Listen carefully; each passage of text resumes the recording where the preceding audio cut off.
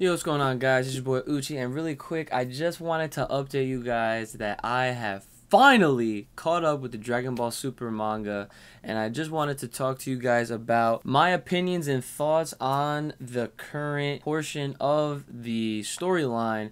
And as far as you guys do know that are aware, and if you're not, you're about to know right now, that the story actually follows different points, but it still ends up with the same end result, for those that are not aware. So what I'm trying to say is the anime, you might see some things that happened in this that you don't see in the manga, and vice versa. So, of course, I will give my stamp of spoilers right now. I will be discussing things and revealing things that happen, so if you're not caught up, you might want to read first. There's only 26 chapters out right now. It's a monthly, so it's very easy to catch up on, which is why I was able to catch up with the limited time that I have. So here we go. Holy shit!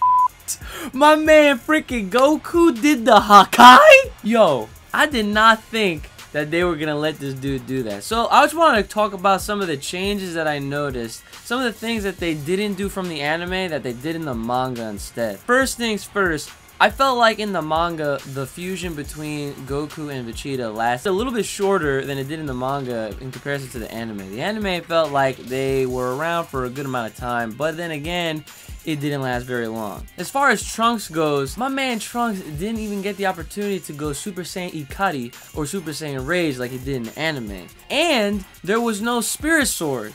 They actually ended it similar, but the end result actually wasn't like that at all.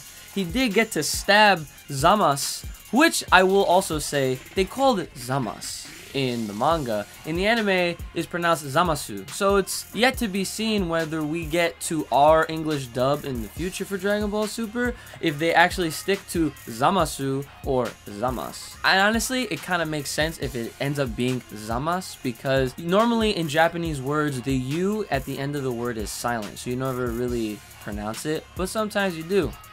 Now, in turn for Trunks, instead of having the opportunity to go Super Saiyan Ikari or Rage, instead, this dude was given healing powers. So when he was underneath the Supreme Kai as his apprentice, because yes, that also did happen in his timeline, he was given the powers of healing. That when you're an apprentice, apparently you get healing powers. And since he was an apprentice in his timeline, he was granted healing powers. So this played a role in the actual outcome of the story. He was able to heal Goku when, after the fusion was split, Vegeta and Goku were in a bit of a pickle and they needed some aid and they ran out of sensu beans. So Trunks healed up Goku instead of Vegeta. That was actually Vegeta's decision. And he heals him, and when he heals him, he's able to power back up to Super Saiyan Blue, except this time it's different. Another thing that I'm going to lead into is what they changed, is that there was no Kaioken.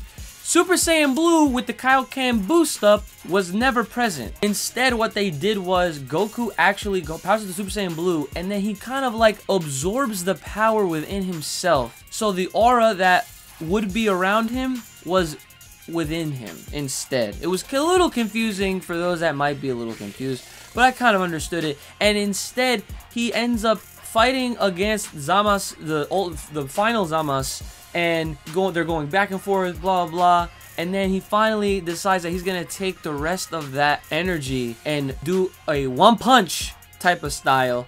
However, instead he surprises us with the Hakai, the destruction technique from Beerus. So with that being said, it is almost like the manga is trying to tell us that Goku and possibly Vegeta too are on the way of becoming the next potential gods of destruction if they are able to channel this god ki in such a fashion. And also, just a little added bonus for those that don't already know, they do also use the Super Saiyan God form. Now basically in the anime, we have not seen this form since the Beerus fight, and we've actually never seen Vegeta use it once.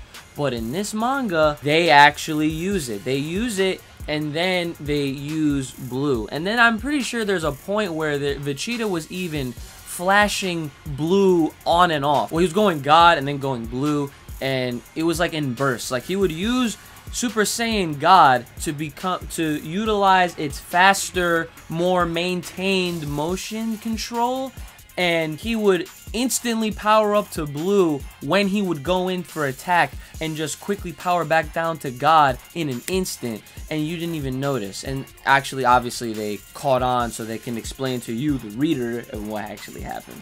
But all in all, I gotta say, it was actually pretty interesting to see the changes and differences that they decide to do. And another thing I just remembered, Zamasu did not turn into this weird, ugly looking demon thing when the fusion didn't work. Instead of them splitting into two separate forms because he is part immortal and part mortal, they instead decided to go the route of Metacooler, and they just had a billion fused Zamasu all over the place. And I bring up the Metacooler thing because I have a side-by-side comparison. It's kind of funny how they are taking a lot of non-canonical things and applying it into the canon realm of things. And this isn't the first time I will be mentioning this. Look forward to a future video where I cover how Broly can actually become a part of Dragon Ball Super.